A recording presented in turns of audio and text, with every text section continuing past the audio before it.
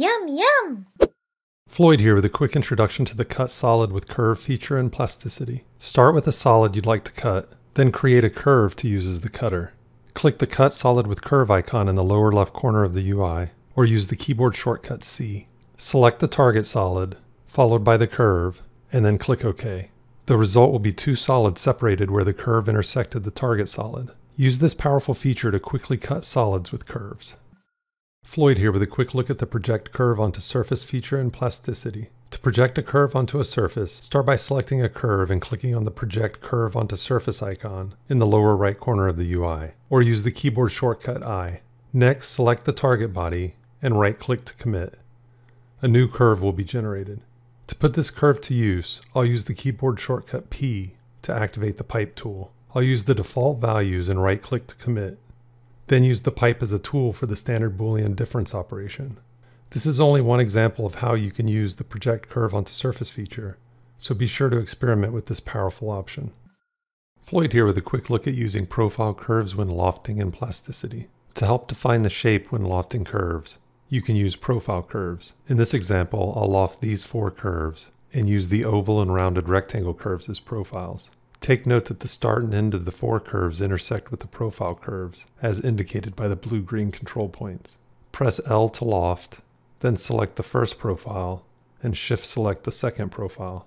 Right-click to commit, and I'll follow it up by patching the holes using the Patch Holes command. Floyd here with a quick look at the difference between extruding a curve and a face in Plasticity.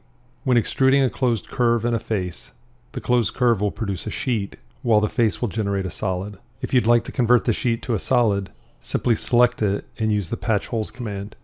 To convert the solid to a sheet, simply remove faces using the Shift-X hotkey. Be mindful of what's selected before extruding, and you'll be in control of what gets generated. Floyd here with a quick look at the Imprint Curve feature in Plasticity. To use Imprint Curve, start by using the keyboard shortcut Shift-I, then select the target body to project onto, followed by the curve to project, and right-click to commit. The result will be the curve imprinted onto the surface of the target body, which can be used for further construction. If you don't want the projection to imprint on the opposite side of the body, use the normal method and click the bidirectional attribute. Use this powerful feature to make light work of complex shapes. Floyd here with a quick look at the Circle and Arc Curve tools in Plasticity. The main Circle Curve tool is the center circle. When activated, you can simply left-click to place the center of the circle and move the mouse to adjust the radius. After left-clicking, you can continue to adjust the radius, and then right-click to commit.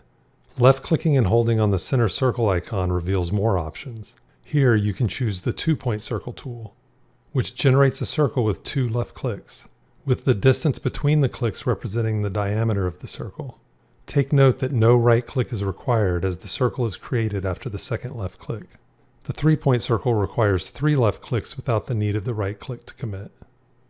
To use the Center Point Arc tool, activate it, and the first click defines the center of the arc, the second click is the start of the arc, and the third click is the end of the arc.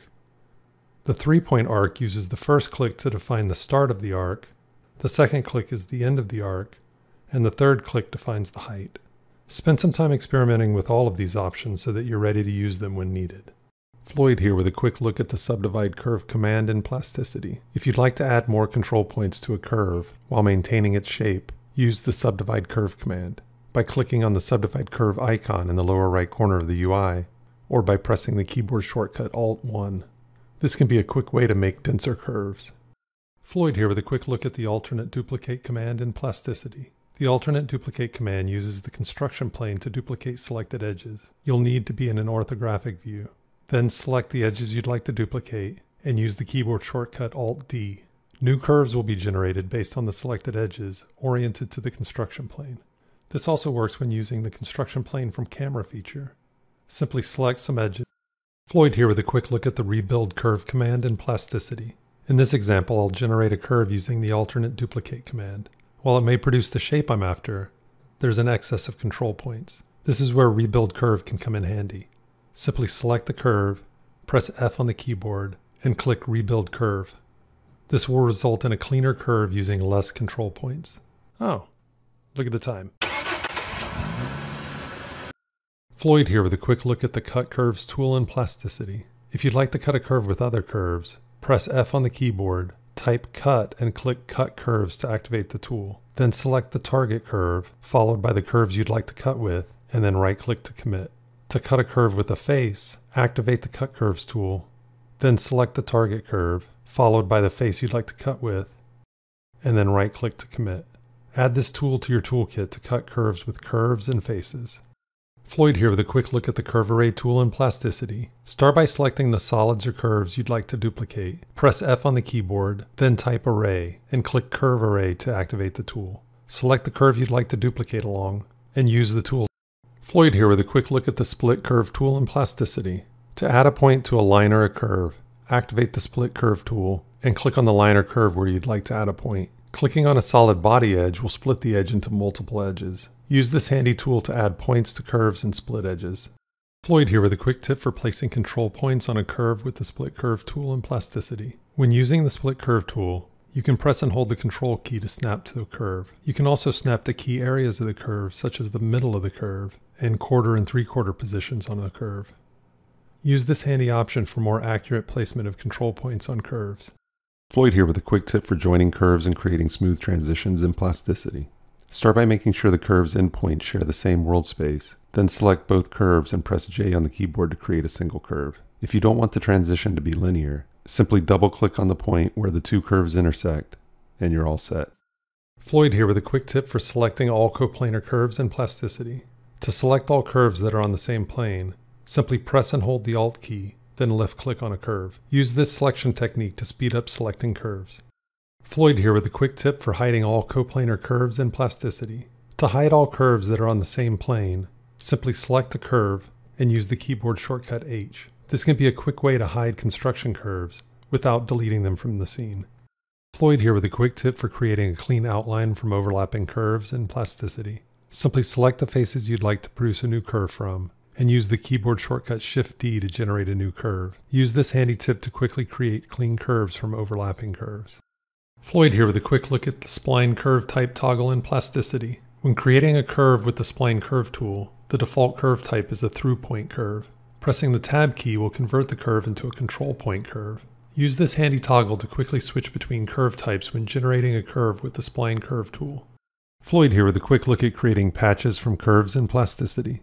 Simply select the curve you'd like to patch, and click the Create Patch from Curves button in the lower right corner of the UI. A new sheet will be generated. When working with multiple curves, start by joining the curves using the keyboard shortcut J, then click the Create Patch from Curves button. Use this handy command to quickly generate sheets from curves. Floyd here with a quick tip for adding new CVs to curves in Plasticity. Start by selecting a curve and activating the Split Curve tool. Left-click on the curve where you'd like to insert a point, then select the curve again and press Alt-1 to subdivide it. This will bring back the control verts. Then double-click on the new point to convert it to a control point, and you're good to go. Floyd here with a quick look at converting edges to curves in Plasticity. Start by making an edge selection. For this example, I'll select this face and press Ctrl 2 to convert it to an edge selection. Then press Shift-D to convert the edge selection to curves. Use this simple process to quickly generate curves from edges in Plasticity. Oh, look at the time.